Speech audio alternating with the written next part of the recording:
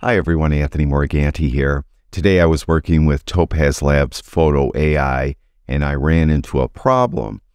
In today's video, I'm going to show you what that problem is and what you could do to work around it. Specifically, I'm talking about lens corrections on mirrorless cameras.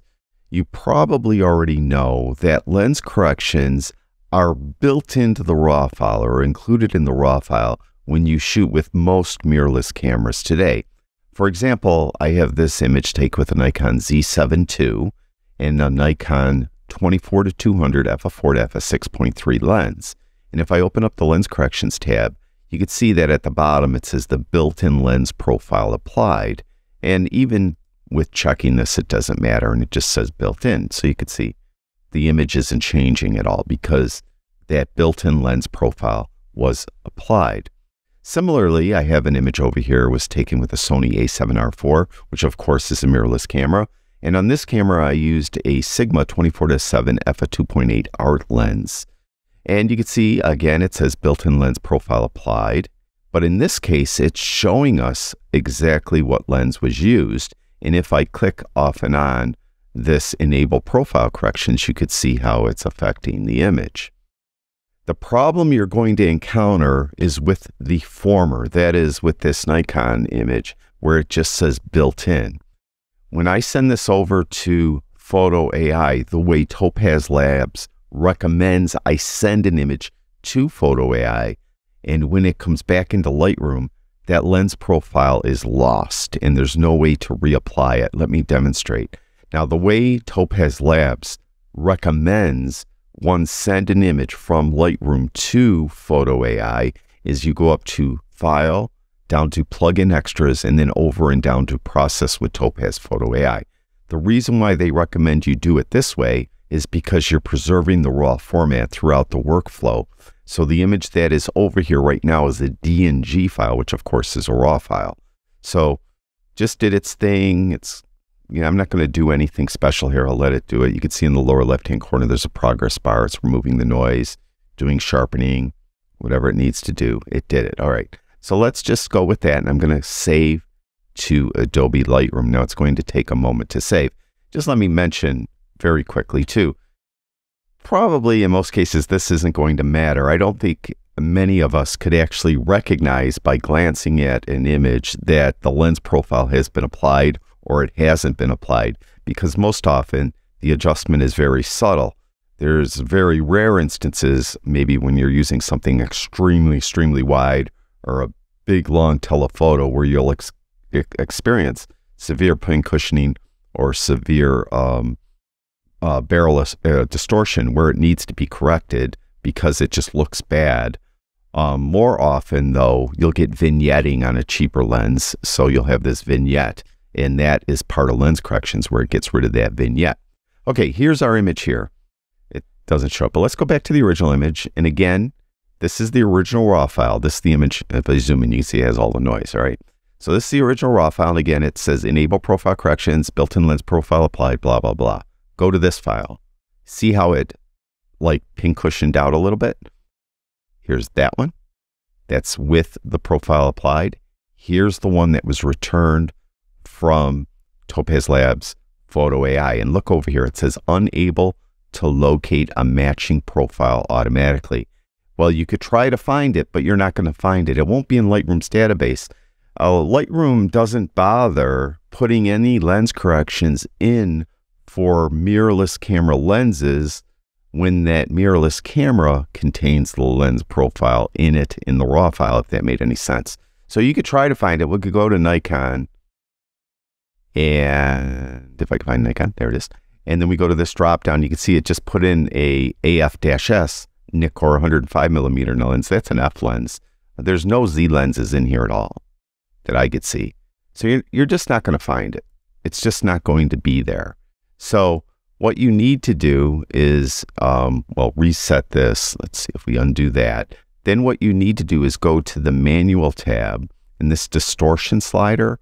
In the case of this image, because it's pin cushioned, we need to move this distortion slider to left and zoom out the middle a little bit. Then you could try to compare it to the previous, the real raw file. and try to get it as close as possible. You could probably pull out your hair trying to get it exact, but just do the best you can. That's about as close as I could get it right there, manually doing it. So that is a workaround. Not the best workaround, but the workaround that I found. Now, where this doesn't come into play is images like this Sony file that was taken with a Sigma lens. In this case, the lens corrections are again built in, but the lens profile is showing up here. Instead of saying built in, it says the exact Sigma lens I used. So I'll send this one over there. By the way, on that previous Sony RAW file, or the previous Nikon RAW file, the only adjustments I did to it happened to be in the detail tab. By default, it added some sharpening. I take that down to 0, and by default, it added some luminance noise reduction. Took that down to 0. By default, it added a little color noise reduction, or maybe I added it, I don't even remember. But anyway, that was at 10.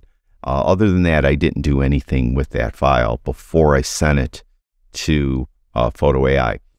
For this Sony file, again, nothing was done except the white balance was way off. So if I give you a before-after, see how the white balance is way off. So I adjusted the white balance on this, and similarly, I went to the detail tab and took sharpening all the way down, noise reduction all the way down, and color noise reductions at 25. That's the default setting. I'll just leave that at that. So let's send this one over to Photo AI. We'll go to File, down to Plugin Extras, and over and down to Process with Topaz Photo AI. And again, I'm not going to do anything. I'm not going to try to optimize it and make it look the best possible. I just want to get in Photo AI, let it do its thing, and then let's get back to Lightroom, and I'll show you that the lens profile is applied.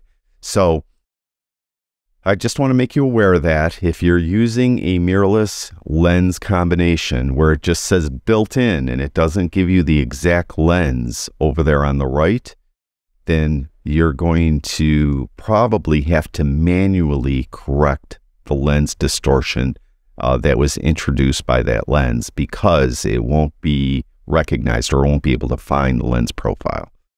So let's let this do its thing. It's probably going to take a little while. So let's talk. So how's everyone doing? Everyone doing good?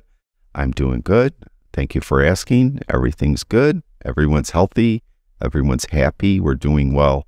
I hope you're as healthy and happy as my family is. And we're just about done here. We're going to head over to Lightroom, and then we'll take a look-see, and you'll see what I'm talking about. Of course, it's going extra slow at the moment. All right. All right, now we're in Lightroom. All right, there's the original RAW file. Again, I'll open up a lens correction tab, and you can see that built-in lens profile applied. And I'll go to the image that was returned from Photo AI, click on that, and you can see the file, the lens correction is there. So there's the original RAW file. Here's the DNG file. You can see RAW file. The only thing different is the noise. Look at some blue specks in there. It's kind of weird. Some little sharpening in here, you can see. But that's from whatever I did. I didn't do anything in Photo AI to try to optimize it to make sure it was doing the best job possible. I just left it on autopilot and brought it over. So I hopefully that makes sense. And then we go back to that Nikon file, and you can see it can't find it. All right. Also, there's something weird right in here with the noise reduction that Photo AI did. Again, I didn't optimize it at all. So just wanted to make you aware of that, so that you know that could be an issue maybe. Real estate photographer, you're photographing rooms, and you know your corners have to be perfectly square. You may find that that's an issue. Thank you, everyone who watches my videos. I really do appreciate it. Talk to you guys soon.